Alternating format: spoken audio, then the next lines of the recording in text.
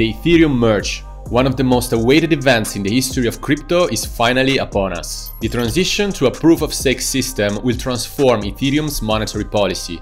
That should greatly improve the network's scalability and security. I think Ethereum does have, just from an economic perspective and because of the effect of the supply shock, a chance to flip Bitcoin. In this video, we talk to Ethereum researcher Vivek Raman about how the merge will change Ethereum forever and how it may lead ETH to take over Bitcoin as the leading cryptocurrency.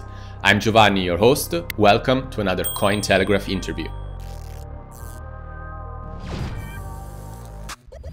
With the merge, the Ethereum network is going to transition from a proof-of-work to a proof-of-stake consensus mechanism. What does that mean for Ethereum, and what are the main improvements that the merge will bring? Absolutely. So the Ethereum merge, I don't think it's an overstatement to say it's one of the most important and impressive engineering feats in the whole history of the blockchain movement, from the founding of Bitcoin, the founding of Ethereum, and I would say the Ethereum merge is up next. And Ethereum started like Bitcoin as a proof of work network with miners mining blocks and securing the blockchain that way. But unlike Bitcoin, from basically very, very early in the Ethereum roadmap, Ethereum had it in its goals to transition to fully proof of stake. And there's a lot of reasons for it. The main ones are proof of stake makes Ethereum a more economically sustainable blockchain, and we can go into detail on the why. It makes it a more secure blockchain. It's a higher cost to attack Ethereum under proof of stake. We can go into that detail as well.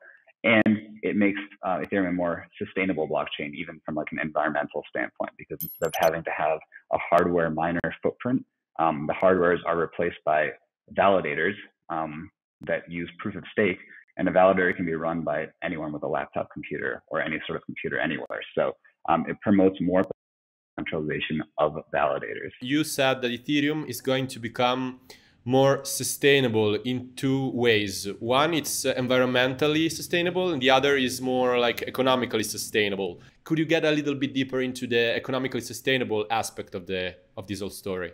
So just from an economic standpoint, running Ethereum as a proof of stake blockchain requires less issuance to validators than proof of work would require to miners. This is really, really important because it pays less to secure the blockchain.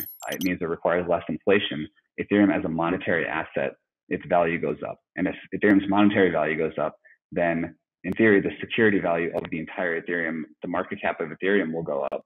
And the higher the market cap of the base layer, the harder it is to attack the chain, the more it costs to attack the chain. Again, it's very, very positive feedback loop of under proof of stake, issuance goes down, which means cost to attack the chain will go up, and the whole ecosystem works without the need for constant block subsidies. That's really important. That's something that proof of work chains like Bitcoin don't have. Bitcoin will have a block subsidy basically in perpetuity until 2140. This supply shock, which is going to be a 90% or around 90% issuance reduction, what is the impact of that on the Ethereum price, according to you? So Ethereum, by doing the merge, is going to see the effect of 3 equivalent Bitcoin halvings at the same time. This is just hard. It's hard to see how this will not create a structural change in Ethereum. Instead of having issuance, 4.3% inflation, that goes to effectively zero. With a 90% reduction in issuance, that means effectively 90% less Ethereum issuance that can be sold on an everyday basis. It's hard to see economically how, with a lot less selling pressure, we won't see a reflection of Ethereum's price to the upside.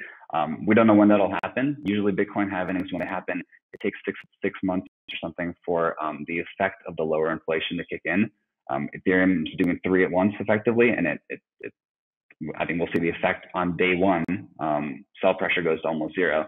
So in short, I'm optimistic on price. I think it's a supply shock that we've never seen before. We saw that Bitcoin, when it underwent the last Bitcoin halving, then it skyrocketed to new all-time highs. So I'm super excited to see something similar to happen with Ethereum too. Now I would like to actually ask you, why is it taking so long? So the merge, for those who don't know, it's a process that actually started back in 2020, in December 2020, when the Beacon chain was created. So the Beacon chain is the parallel shadow chain where Ethereum has been running on a proof of stake system, while the majority of the Ethereum network, of course, is still running on the proof of work system. And the merge will mark the moment where the two chain, the main chain and the Beacon chain, will merge with each other. And so many have compared this process to changing the wheel of a car while the car is moving. So why is it taking so long, and what are the main difficulties of this whole process? No, that's an absolutely valid question. And again, Ethereum's been talking about proof of stake since very shortly after its genesis. And now, almost 8 years later, you would say in 2022, we're getting to the actual merge. The analogy you say about the car is valid. I would say it's even more difficult. It's like changing the engine of an airplane while the airplane's mid-flight. And that right there encompasses why it has so much technical difficulty. The majority of DeFi runs on Ethereum, which means a tremendous amount. It's been over $100 billion of value secured on Ethereum. Plus, the NFT world runs on Ethereum. Plus, Ethereum is setting itself as the digital property rights layer, where you can basically have your property that's embedded into the blockchain. That can't go down.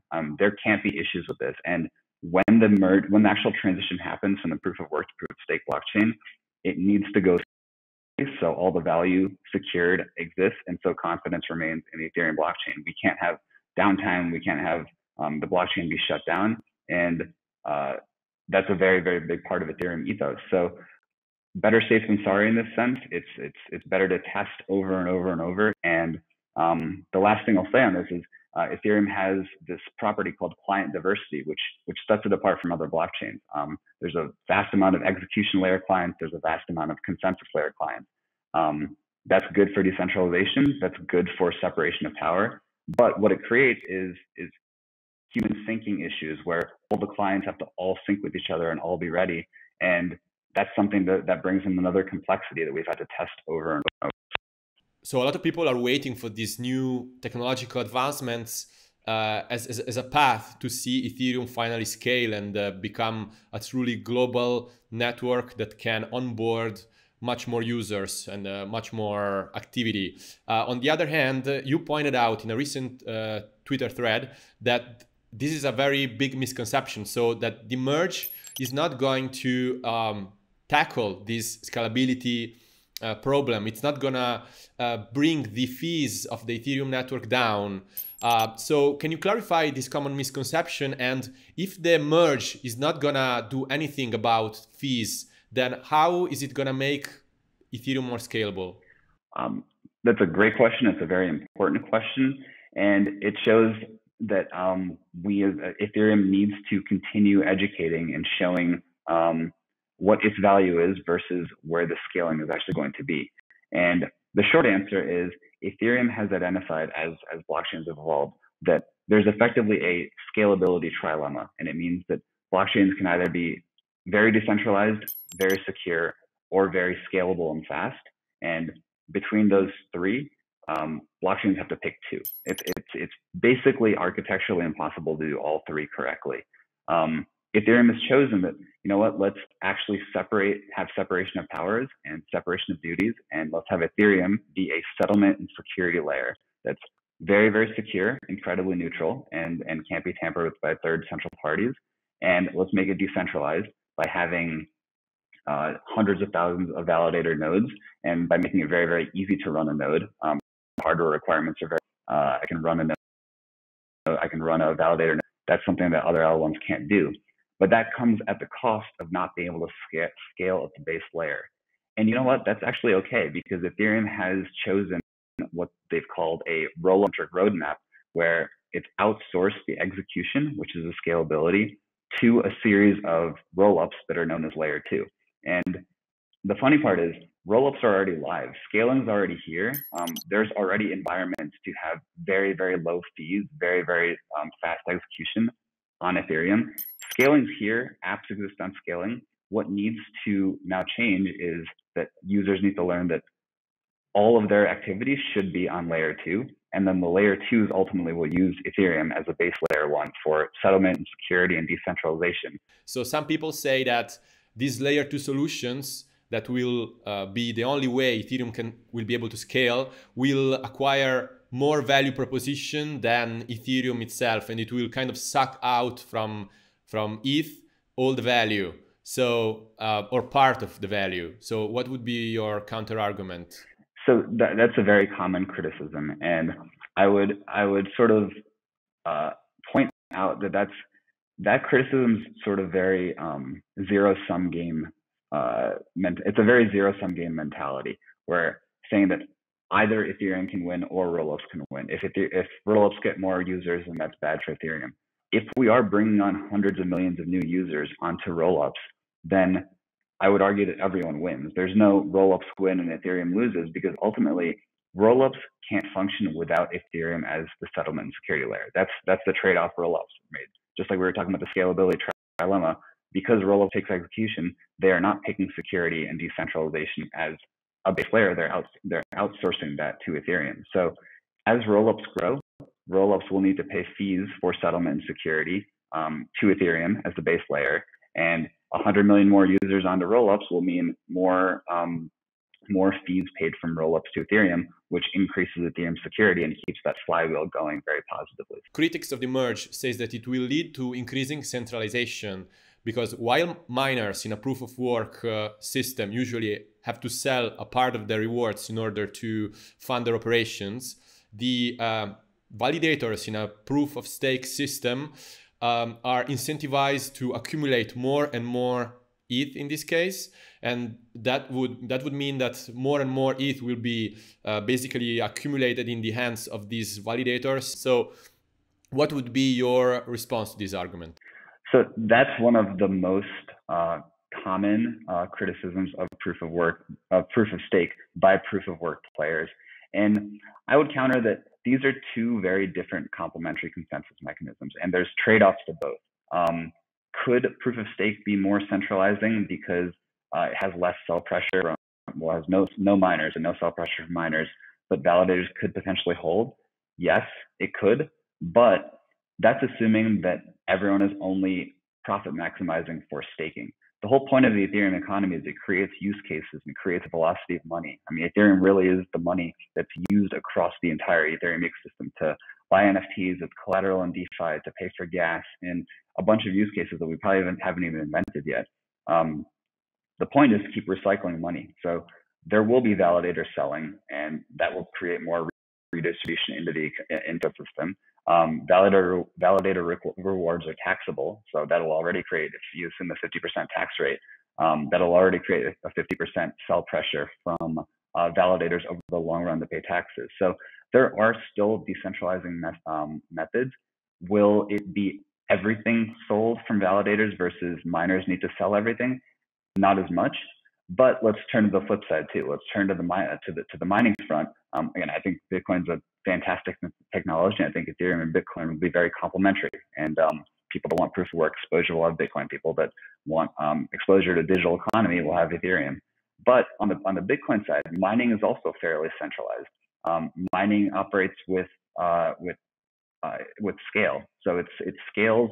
The better operate, the larger players or the larger mining pools are going to have better economics and are going to scale their operations better. Especially nowadays with power prices going to the roof, it's harder for smaller individual miners to set up their own operations. So you could actually argue the same phenomenon could happen with large miners that can happen with validators, because the large miners could also accumulate Bitcoin and hold on to it as an investment. So this is just a long-winded way of saying there are trade-offs to both.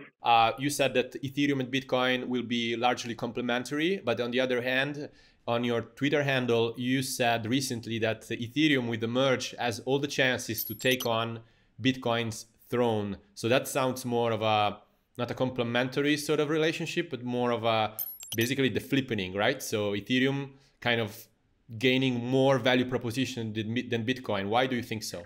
So I don't think those are contradictory statements at all. I mean, complementary doesn't necessarily mean that they're equal market cap or the market cap stay the same. Gold and tech companies are complementary store of value. Some pension funds will put money into gold, others will put money into Apple stock, and they're all part of a balanced portfolio.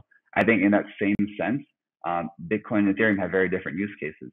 People that want an immutable source of money that doesn't have velocity but has the proof of work, the proven whatever, there's 13 years of proof of work backing it, we'll pick Bitcoin and keep some money in there, and it'll be effectively digital gold. But the adoption space for Ethereum is much larger for a lot of reasons.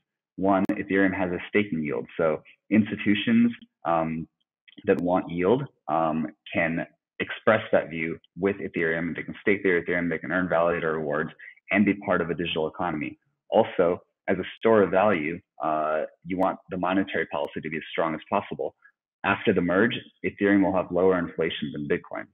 Especially with fee burns, Ethereum will be deflationary, while Bitcoin will always be inflationary, although every halving that inflation rate does go down. So in terms of market cap, I think Ethereum does have, just from an economic perspective and because of the effect of the supply shock, a chance to flip Bitcoin. You said that Bitcoin is supposed to, in this scenario, is supposed to retain the role of digital gold. But on the other hand, in this scenario, it seems to lose, it seems to kind of lose to Ethereum the role of the best digital money. So it seems that you kind of foresee that Ethereum will sort of take on at least part of the Bitcoin narrative here. I do. It's a personal view. Again, it's just a personal opinion, but based on use cases, based on the fact that Ethereum can have an economy running on top of it, it's program. The design space to program on top of the Ethereum blockchain is basically infinite, and the base layer has lower issuance. I think proof of stake will end up being a more sustainable consensus mechanism than proof of work over the long run, and there's more velocity to it. I think the one part that is not too debatable is Bitcoin doesn't really move. Bitcoin has a culture of people hodling, and that's totally okay. I mean, gold doesn't really move either. But today, do we see gold being used as money, or do we see other more